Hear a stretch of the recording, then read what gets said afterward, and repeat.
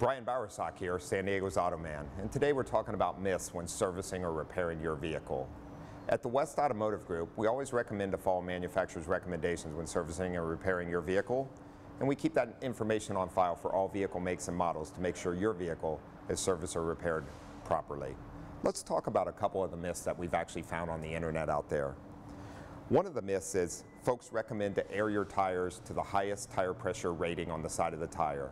Unfortunately, that couldn't be further from the truth. You should follow the manufacturer's recommendation for your vehicle make and model and inflate the tires to the pressure listed on the door jamb. Another myth that we found is folks often say when brake fluid's low, it's okay to just add to it.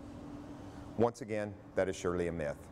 If brake fluid's low, there's a reason for it. Brakes are either worn or we have a leak, and the brake system should be inspected by a qualified technician for proper repairs.